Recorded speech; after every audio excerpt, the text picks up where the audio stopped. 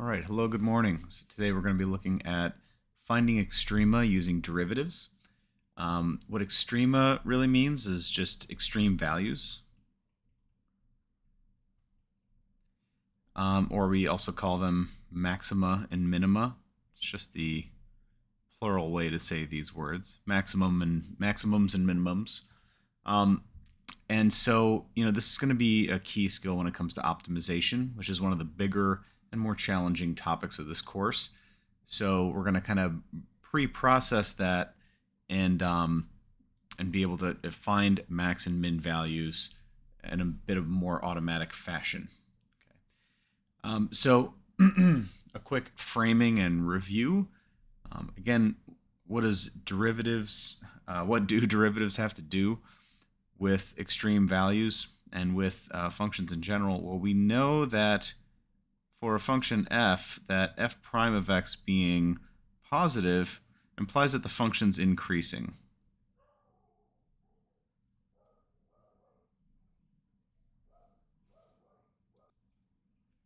We also know that if f prime is negative, it means the slope of the tangent line is negative, which means that f of x is decreasing. And we know that if f prime equals 0, this means that f is flat or has no change. And this will become relevant a little bit later. And again, you've seen a lot of these ideas already, but we're just going to kind of collect them in a more organized way here. Why do we care about extrema in general? We care about extrema because we care about max and min values. We care about, optimizing a process. And this can be in the world of business. This can be in the world of engineering in particular, physics, chemistry. What does optimizing mean? It means maximizing the output of something and minimizing the cost or inputs to something. Okay, so finding these maximum and minimum values is going to be important. Usually these are going to be done by a computer, but we need to be able to interpret the output. How does it come up with these answers so that we're able to have deep insight into problems? And so, what is an extrema really in general? It just means that it is higher or lower than nearby values. Values. Okay, so at a certain point on the interval, you can show that you've got some y value that's higher than the others, or some y value that's lower than the others meaning here along the curve. You can show that a function has taken on a value that is,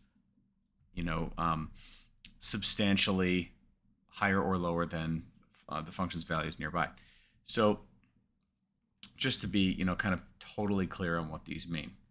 So this is really what we mean when we say a local maximum and minimum, is this idea that, we say that, f of a is a local maximum if for nearby x values close to x equals a, we'd say that f of a is greater than all these f of x values. And just likewise for local minimums, we'll say similar for local min. You can show that f of a is lower than all the values nearby. Okay, and then you're like, well, what do we mean by nearby if we're being precise? Nearby really just means in a small interval around it. And that's where we differentiate between local and global maximum minimum. This means that we can show that f of a is a global maximum on the interval let's call it, x1 to x2, if for all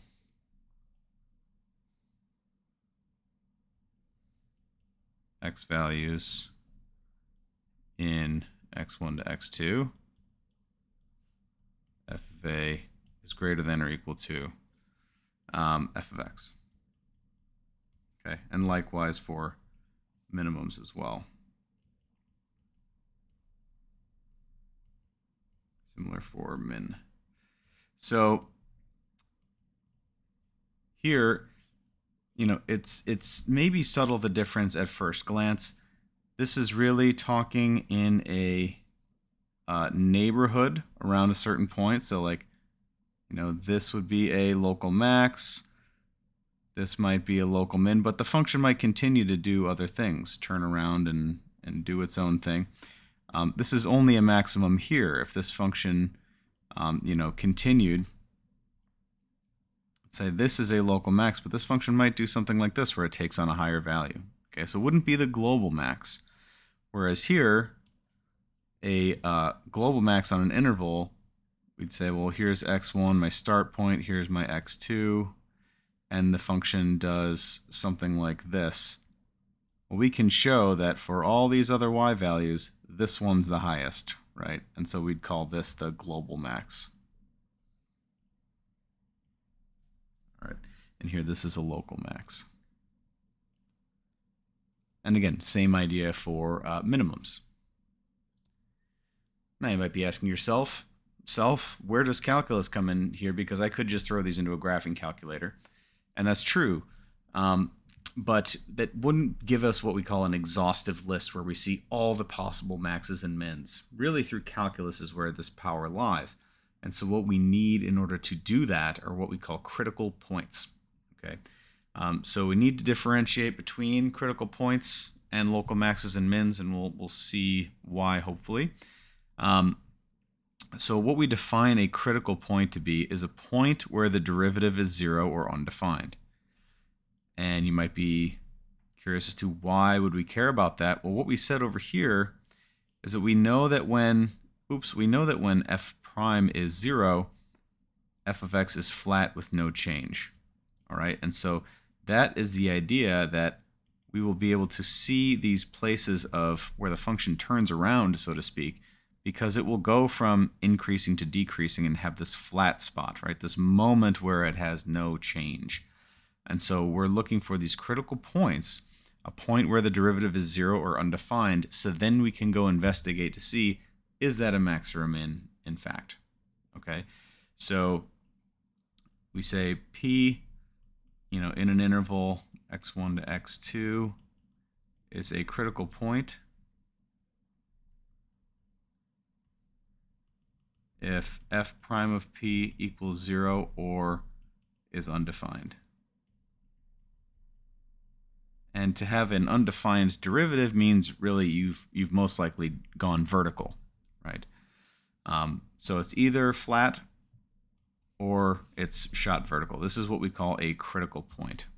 All right, so we will unpack that by way of example in a minute.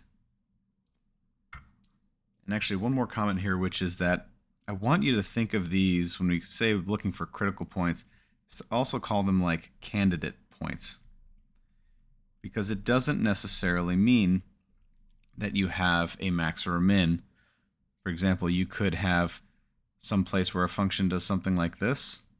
We call like a plateau, where it is a slope of 0, but it's not a max or a min. It's kind of in the middle of this period of increase.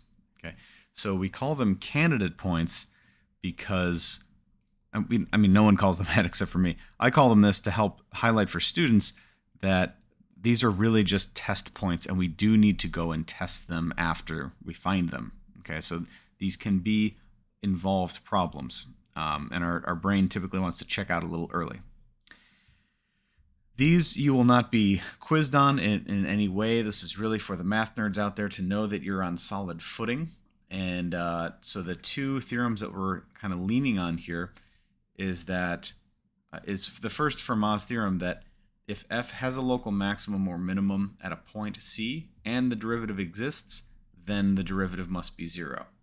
Okay, so this is kind of how we know that assumption that we made before. This is footed in proof. This says it's footing in proof. And the second part is the extreme value theorem, which really is one of the secret weapons that powers a lot of mathematics. And it says that if f is continuous on a closed interval, then it attains an absolute maximum and an absolute minimum on the interval. So the idea here for the extreme value theorem, it should be pretty intuitive, which is you've got a function on a interval from a to b. If it's continuous, that means you can't pick up your pencil, right? So I start some random point, I do something here. I can't pick up my pencil, I just want to go from a to b in some random level. What it's saying is that if you did that, you have to have a highest point. So maybe that's here, and you have to have a lowest point. It's not the end point here, but it is, this dip that happened. And any way that you do that, there has to be a highest and a lowest value. Okay, so that's why it's called the extreme value theorem. It tells us that that has to be the case if f is continuous. If it's not, then all bets are off, right? So those are the theorems that we kind of are inherently working on. You do not need to be able to quote those in any way. So here's how we find extrema, all right? The first thing you're going to need to do is to find the derivative, because if we're talking about where does a function take on a zero derivative, we need that derivative. So, for some y equals f of x, we're going to find the derivative, find f prime. Set the derivative equal to 0 and solve for x. Solve for the points where that happens. These x values are critical points. And then we'll classify each critical point as a local max, a local minimum, or neither. Like I said, it could be a plateau by using the first derivative test or the second derivative test. And I'll show you what those are. Okay, so first we find the derivative, then we find critical points, then we test them. Okay, that's the whole process. And this is for, again, local extrema. There's an added piece we got to do when it comes to global extrema. All right, so let's just use a quick example here before we go on to global extrema. And we'll find any local extrema for the function y equals negative 3x squared plus 6x minus 2. So in general, right, what we're doing is we're looking for the places where this function turns around, if any. So we want to find the derivative of this function first. The derivative of this function, y prime, is negative 6x plus 6, right? This describes the rate of change. That will help us find where this function has a zero change, because that's what we do in step 2. We set the derivative equal to 0, so 0 equals negative 6x plus 6, and solve for x. Now, this is a simple equation. It's not always this simple, because there might be more than just one point, but this is the process. Okay, so here we solve for x. All right, minus 6 equals minus 6x, so x must equal 1. So what is this? This is our critical point. We only have one. There can be more, depending on the function. There's often more, but here we just have one critical point. But we don't know if this is a max or a min. Okay, we just know that this is where y prime equals 0, so likely a place the function turns around. But we don't know this. You might know in the back of your head, okay, this is a parabola. There's only one place where it turns around, but we're suspending disbelief for a moment. Okay. The third step is to use the first derivative test or second derivative test to classify this point. So here's where we need what these derivative tests are. All right, so in the interest of time, just kind of punch this up quickly for you. The first derivative test says that if x equals p is a critical point, and this really is just a summary of what we've talked about so far, it says that if f prime is less than 0 leading up to x equals p, and if it is greater than 0 for x greater than p, then x equals p is a local minimum. And it helps to just kind of draw this out. What does it mean to be, well, first of all, here's my x equals p point in space. Here's my f of p up in space. And f prime being negative for less than, it means that it's decreasing up to this point. F prime being greater than 0 means that it's increasing after this point. And so it's clear that this must be a minimum in the points nearby. Okay, so that's what we mean when we say it's a local minimum. And that's the result of this first derivative test. And just the opposite is the case for the other clause here, which is that if it's increasing towards this point and then decreasing away, then it must be a local max. Okay, so really it's just, does it change sign near this point? And so the way that we usually carry this out is by, in practice, is just test two easy values near and around, meaning on both sides of x equals p. All right, so here for us, what we'll do in our problem, and get some good space over here, to apply the first derivative test, our critical point is x equals 1 is our critical point.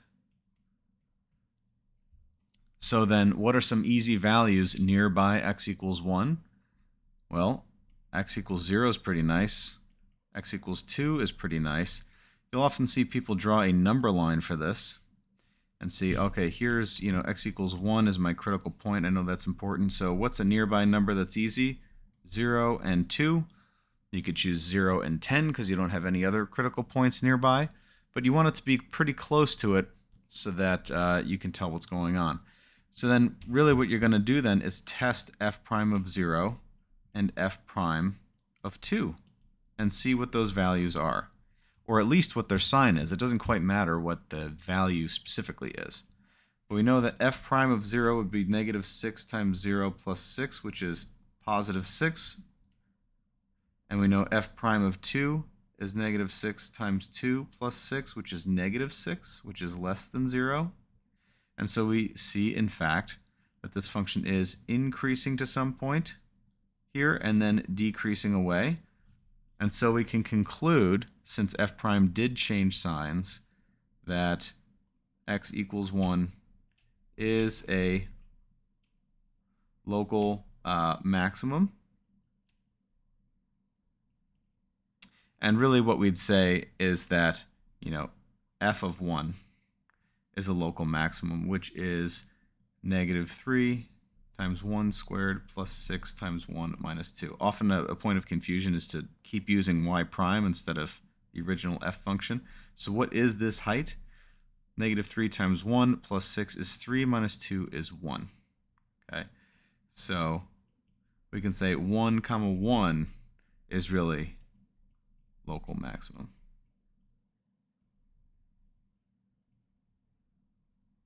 Okay, that would be the more complete way to say this. Now we said before the first derivative test or the second derivative test would help us. I'm going to wait and show you the second derivative test in the next example. Okay, so that was for finding local extrema, meaning just kind of in its own, they're in their own neighborhoods. But to find a global extrema means you're looking at a whole interval. Whole interval or domain. It might depend on the context, or it might be in general across the whole real line for this function. So the process is actually very similar. Find the critical points, find those candidate points, evaluate the function at the critical points So find those heights, those maxes and mins, and at the endpoints of the interval. This is something that students often forget because, again, these are more involved problems. So the more things there are, the more likely we are to forget things. And then we just compare them and say, well, the largest and smallest values are going to be the global maxes and mins. So as a sketch, what I can show you, this is kind of how I picture this. So we've got this function that does something like this. All right. Find the critical points of the function. So we do this, using calculus, and we find, okay, I've got a critical point here, critical point here, critical point here, because why? These are relative maxes and mins, or local maxes and mins. And this will have its own height, and this will have its own height, and this will have its own height. So we grab these values, so we'll call this, this is f of C2, here's f of C1, f of C3. But we also have to consider that we have a start and end point to this function, a and b. We're on this interval from a to b. And so there are points here and here, and these could very well be extreme values. And indeed, in this case, we see that one of them is, right? The point B down here is sitting kind of in the middle of this range of critical points, these local maxes and mins. But over here at x equals a, we see that this is actually the lowest. This is the lowest value on the whole interval. Okay, whereas f of b is like sitting right here. So what we do at the end is just kind of rank these, compare them, and see, all right, what's the highest and lowest? Well, this seems to be the lowest, and this seems to be the highest, but we do this typically numerically, okay? And that's really the whole process. All right, so it really is finding the extrema within the interval, testing the endpoints, and then comparing those y values to say definitively, this is the biggest, this is the smallest. Again, applications here, we're interested in optimizing, so finding those most peak and most valley values. So let's look at an example here. All right, so we want to find the local and global extrema of this cubic function. Cubic functions are pretty common, especially in business, honestly, and there's a lot of models that could be used. So we're going to do this with a relatively simple to follow function. So we want to find local and global extrema. So I'm going to kind of go through the steps that we've done before a little bit quicker here, because I think this video is getting a little long. So what do we do first? We want to find f prime. The derivative's not too bad here. And the second step is to find critical points, which means set f prime equal to 0 and solve for the x values that make it true. So only here can we then maybe factor out 3 on the left, right? Divide both sides by 3 or multiply both sides by a third, let's say. We'll get 0 equals x squared minus 4x plus 3. This just makes this easier to solve by hand. Use the zero product principle here, x minus 3 and x minus 1. So then we get that x equals 1 or x equals 3 are critical points.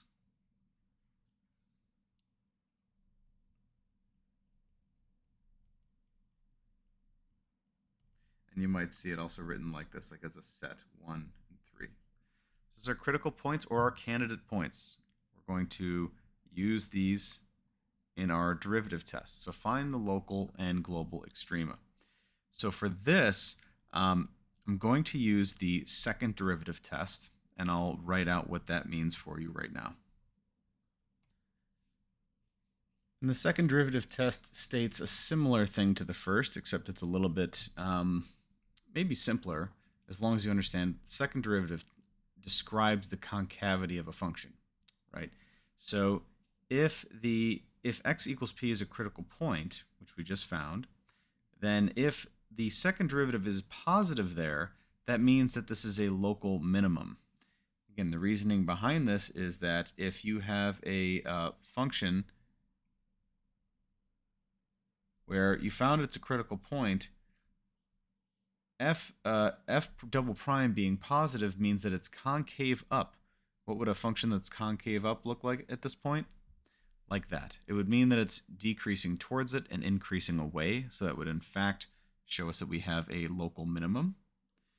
Whereas just the opposite is true if the concavity is negative. It means it's concave down, or what we call, this is really just what we call concave, and the upper one would be convex. But here, it's concave down at this point,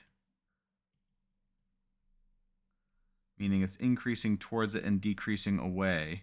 So this must be a local max. Okay, so if it's concave down at that point, it's a local maximum. So it's actually somewhat simpler as long as the second derivative is easy to get. Sometimes it's kind of laborious and it's just easier to test the first derivative. So that's why we have two tests. Okay. So we can use this here for this problem because the second derivative is actually relatively easy to get because this is a power function. This is a polynomial rather. So f double prime is what, 6x minus 12. So then we can use the second derivative test. Second derivative test here. And test each of our critical points. So for x equals 1, we take a look and say, all right, what's f double prime at 1? This is 6 times 1 minus 12, which is negative 6, which is less than 0. So we can say for x equals 1, it's concave down, which means that it's a local max. We say, 1, and we don't know the f value here. We can go in and find that real quick. So it would be a height of 19 is a local max. Then we'll test x equals 3. Maybe you want to pause and do this yourself. I'm going to keep cruising. This is 6 times 3 minus 12, which is 18 minus 12, which is a positive 6, which is so greater than 0, which implies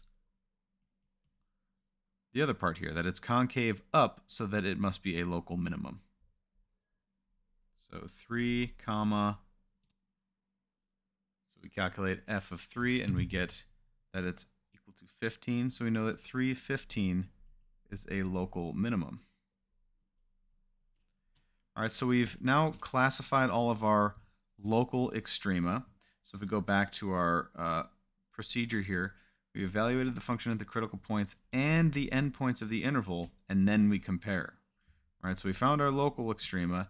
Now we test endpoints.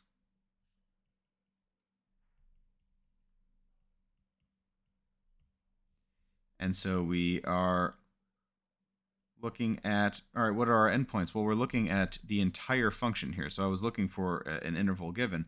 There isn't one. So the global extrema, then we're looking at the tails of f of x at, or approaching negative infinity and infinity. So let's take a look at what we'd expect here. So as the limit as x approaches negative infinity for f of x, well, x cubed is going to be the dominant term here, so it's going to kind of trump everything else. And as we input larger and larger negative values, this is actually going to trend towards negative infinity. And likewise, as we increase without bound to the positive values of x, we're going to get positive infinity. So there really actually is no global extrema based on this fact right here. Okay, we'd say no global extrema on negative infinity to infinity because it just keeps increasing without bound to the right and keeps decreasing without bound to the left. It does something like this, right? It's a cubic function. So it doesn't have global extrema on the whole real line. But if we had endpoints, maybe we'll make some up. if we had endpoints like we were defined on the interval, let's say, 0 to 10, at this point, we would find f of 0, we'd find f of 10, and let me just do these quickly for sake of example.